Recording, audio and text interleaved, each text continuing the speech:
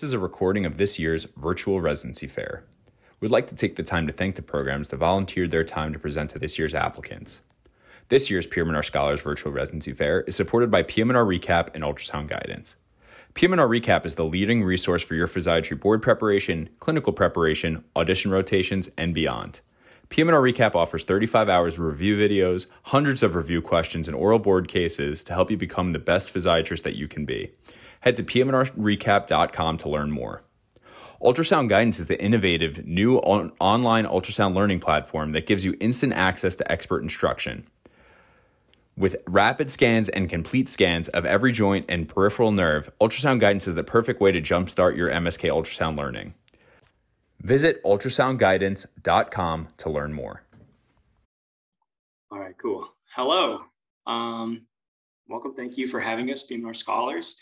Thank you guys all for being here. Just make sure this is out of the way. I am Chris Bowen. I'm one of the PGY4s, one of our 3 chief residents here at Kessler. And I am very fortunately joined by a few of my co-residents who I will let introduce themselves right now.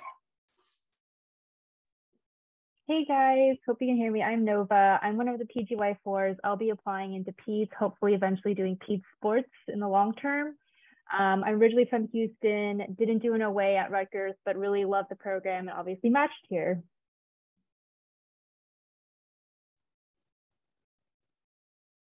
We also have Lena and Rachel, 2 of our PGY2s who agreed.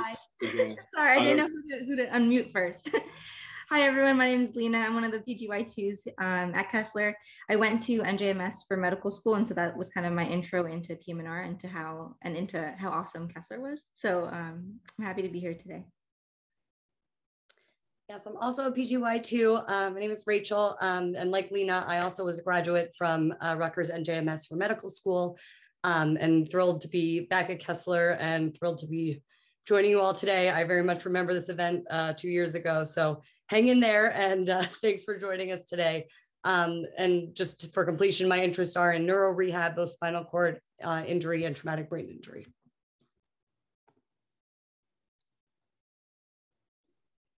Okay, so this is just a cute little picture of our class and of our faculty.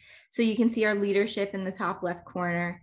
We also have 2 spinal cord injury fellows, a TBI fellow and a PEDS rehab fellow. And then you can see our classes of our 3 classes. So it's a total of 25 ACGME positions. And so depending on the year, it's going to be either 8 or 9 residents per class. In terms of rotation sites, that's actually one of our strengths.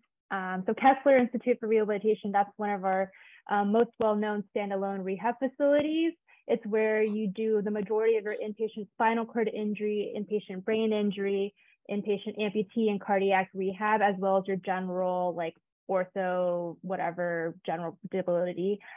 This is where we get most of our 24-hour calls. This is where we really learn and spend a lot of your time in your earlier junior years of residency, and you become the great PM&R resident that you are. Another main primary training site for our outpatient side is the East Orange VA Medical Center. This is where we have really, really great musculoskeletal attendings, and this is also where one of our heavily EMG training sites. And the attendings there are super great at the VA. I think maybe across the country, things are a little bit slower, but you really get to spend as long as you want with the patients. You have access to MRI imaging, to ultrasound, obviously EMG. This is like a really, really great learning environment, and our attendings there are so, so, so nice. Our major underserved facility is the Newark's University Hospital. This is a level 1 trauma center. This is where we get all of our gunshot wounds, our stab wounds. We have a lot of patients who are underinsured, undocumented. This is where we kind of see a little bit more of that like resource limited setting, people who are just super, super grateful. And we do a consultation service here as well as outpatient clinics here. Some of the outpatient attendings we have are more sports focused or sports and spine. So they do pain management, MSK, they do injections in the pain suites. And then we also have like TBI and spasticity management on the outpatient side. But one of our like amazing attendings that I'm currently working with is Dr. Youngblood, and you do consults for the whole hospital. Really, really incredible senior learning experience. And then a really strong point of our program is also that we have a standalone acute inpatient rehab facility as well called Children's Specialized Hospital. There's also an affiliated LTAC in Mountainside. So you kind of have acute inpatient rehab on the adult side, as well as the ped side, as well as outpatient, outpatient on both adult and peds, and kind of like an LTAC or like a subacute rehab setting on the pediatric side. They have like pools, they have amazing therapists. It's just like children's hospitals are just more beautiful in general. It's a great time rotating there. And we also do a ton of ultrasound and guided Botox and phenol, and you get to do that as a resident, one-on-one with an attending. Lastly, we have St. Barnabas Medical Center, which is one of our newly acquired sites. We also have a robust outpatient sports, spine, and MSK clinic. We work very closely with the sports orthopedics at St. Barnabas, and we're starting to do a few consultations on the burn service there, as well as some of their inpatients. So I think another strength of our program is our educational opportunities. So we have didactics once a week, 8 a.m. to 12 p.m., usually on Wednesdays. And that's completely protected time. You're not supposed to be responsible for any clinical duties at that time. Not supposed to be answering pages or anything like that. The attendings will take care of that. They're really good about that. So I think also if I'm not mistaken, we also see the same material more than once. So you kind of get to solidify that whatever you learned in the first time around once you see it again. We also have grand rounds. So that's coordinated by PGY3 residents, which is a really good way for them to build connections with other faculty in the field. And that happens monthly. Then we have journal clubs. We have different types of journal club, and depending on which one it is, it's either monthly or quarterly. And so we have really good faculty support and education during those journal clubs as well. Then we have some workshops and different types of courses. So those are built into the curriculum. Sometimes they happen before didactics and sometimes even outside of that. Faculty is very, very supportive of that as well. And it gives us opportunities to teach too. And then another thing that's very unique about our program is that the NJMS students have a mandatory fourth-year rotation. So we get a lot of really interested med students around. It gives us an opportunity to teach them informally and more formally as well. And then we also help them with the physical exam, with the MSK physical exam as well.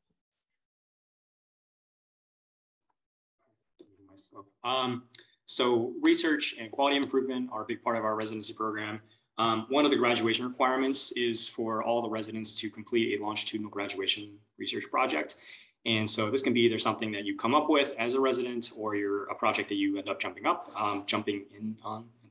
And we do presentations at the end of each year to kind of tell everybody how the progress is with our projects. We benefit from being our Kessler is a model systems hospital, meaning that we get a grant, and basically saying that we provide exceptional care for spinal cord injury and traumatic brain injury. We have access to a national database that you can draw from for your research. Kessler Foundation.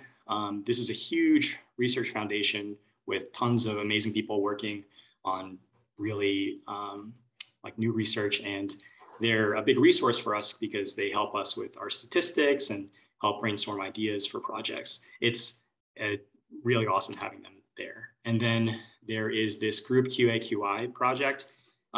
It was recently like an 18-month cycle, where I think we're kind of adjusting it now to like maybe every 12-month cycle, but basically, every single hospital setting that you're in, there is things that can be adjusted and improved on.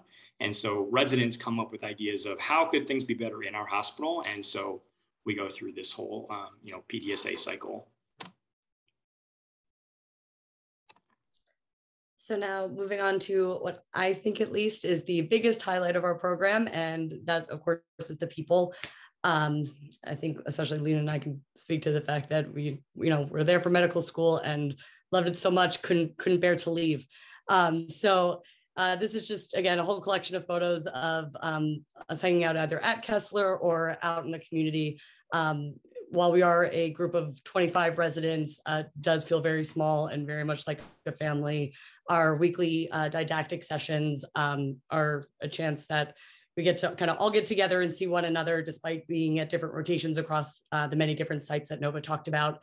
And just this past Wednesday, we got out a little early and everyone's first reaction was, all right, where's the whole group going to lunch? And we rolled in, 30 people deep to the place around the corner. So again, I think it really just speaks to the fact that we do genuinely enjoy spending time with each other. And even more than that, as a kind of colleagues to have your back, as a new PGY2, there is truly no senior resident that I have any issue approaching with any question, no matter how small, from something on Epic to something much larger about being on call. They are accessible, especially through our first calls 24/7. It's really just been a remarkable support system. And I can't kind of speak enough about really what I truly see as the best highlight of our program. And the second best probably would be our attendings, continuing with the people. So kind of there in the top right corner is our chief medical officer hanging out in the resident lounge, because why not? And right next to that, the chair of the PM&R department, kind of doing funny hieroglyphics also in the resident lounge. We rotate one-on-one with the attendings who are just as approachable as the other residents, and really just kind of make the day kind of fly by and a really joyous atmosphere to work in. It's really about kind of letting the work be stressful and not the work environment. And I credit them all for that. It's really an impressive group of people. And once again, a lot of our attendings are also previous residents of this program. So again, just kind of further highlighting, once you come to Kessler, you may not want to leave. And yes, they look good in funny hats, yes. Here's just a snapshot of kind of where our residents have gone after graduation. As you can see, a whole host of very impressive fellowship opportunities, as well as many every year going into private practice. Again, I think this speaks very highly of the breadth of experience you receive as a Kessler or an NJMS resident, that you can, upon graduation, feel comfortable in your skills to go on directly into practice, or pursue a fellowship across really any area of PM&R. While we are a model system center, as Chris said, in both spinal cord injury and traumatic brain injury, every year we have residents match into the top sports and spine programs in the country. There's prosthetics, orthotics, peds, pain management, really the whole host of what PM&R has to offer, which again, I think just speaks to the breadth of exposure you get during your residency years. And that's us in a nutshell. So we'll take questions. Anyone has any questions on living in the gorgeous Northern New Jersey? I'm a born and bred resident. And those are the chief contact info there. So please don't hesitate to reach out. And follow us on Instagram. I'm the social media manager for the second year in a row. It means a lot to me. Thank you. All right, I'm going to take one of the questions in the chat. What are some of the Rutgers or Kessler wellness events? So one of our residents decided to start a humanism and medicine group. So we've been able to go out to dinner with a bunch of residents, and we're hoping to add some attendings, but we kind of focus on humanism and just checking with our feelings. That's like one of our wellness events. Chris helped organize last year water rafting in the Delaware Water Gap. We've gone on hiking trips. We do Top Golf, we go and eat, just general picnics. There's a little bit of everything, but like I personally am really interested in like adaptive sports and like sports events. So like we do adaptive surfing. I was at the beach 2 times this summer already working with that. Some of the residents and residents were able to come. But we have other events, both medical related and non-medical related, that all help with wellness.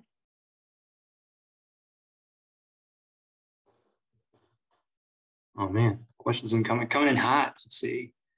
Do you have any advice about how to stand out during your 2-week acting internship? So I think this was touched on by some of the previous presenters. So I'm trying to think if there's like anything new I have to add to what they had to say already. Obviously be enthusiastic and engaged, but I think,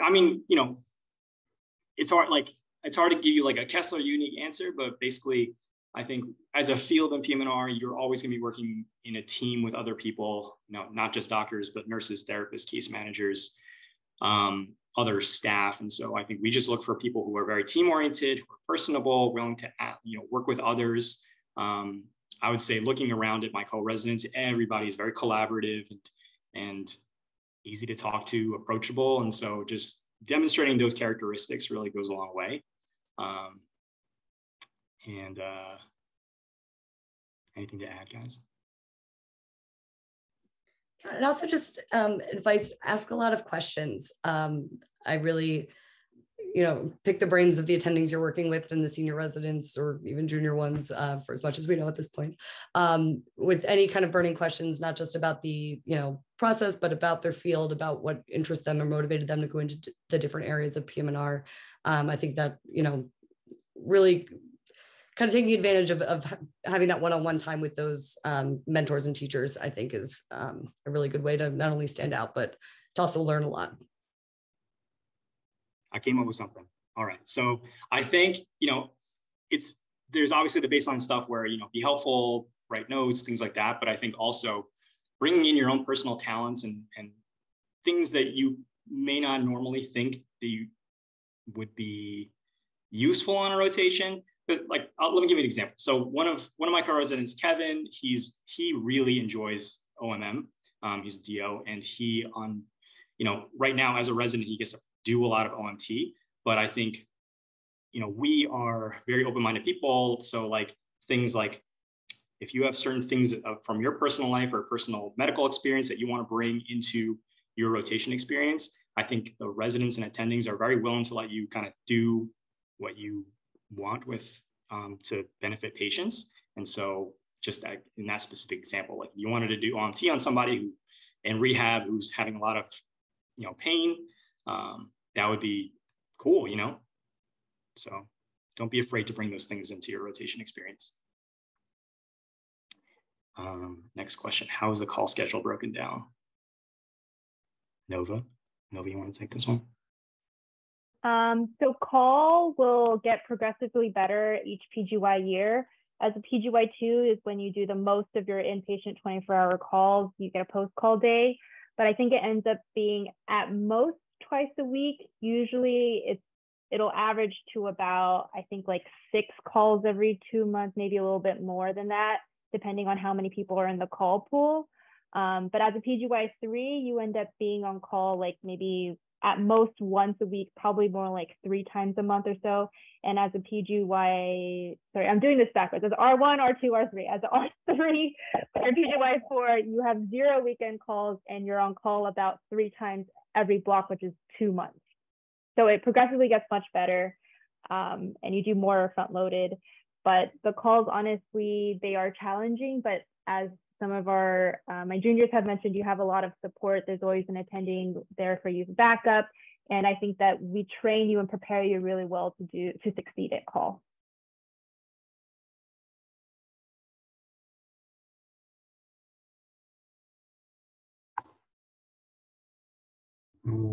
Okay, next question. What are the opportunities for resident faculty mentorship like?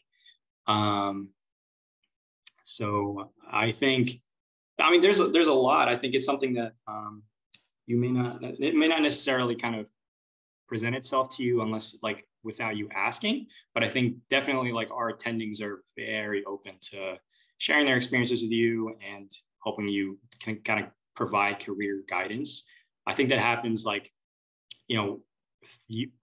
Nova had mentioned, on a lot of our rotations, you're working one-on-one with your attending.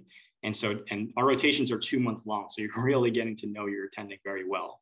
And so during that time, you can, especially if they're in a field that you are considering for the future, very happy to offer you advice.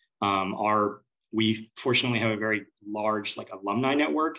And as we said, people go into all sorts of different fields. And so those people are also available to reach out to and provide their advice and guidance. I'm just going to take another question. I think Gary asked if there are research mentors available. So because research project is required for us during residency, most of the residents reach out to their attendings in a field that they're interested in as a mentor, but there are actually Kessler Foundation people available who are PhDs and also help you with your research. So I'm working with Dr. Chang, one of the PEDS attendings, but he personally connected me to like Guy Thin-Giles, a PhD at the foundation, and now he got me through my IRB project, like from literally literature review to like enrolling patients as a prospective controlled trial. So like whether you're just doing chart review or you're doing a full-on IRB project, there are tons of research vendors because it's a requirement for a residency program.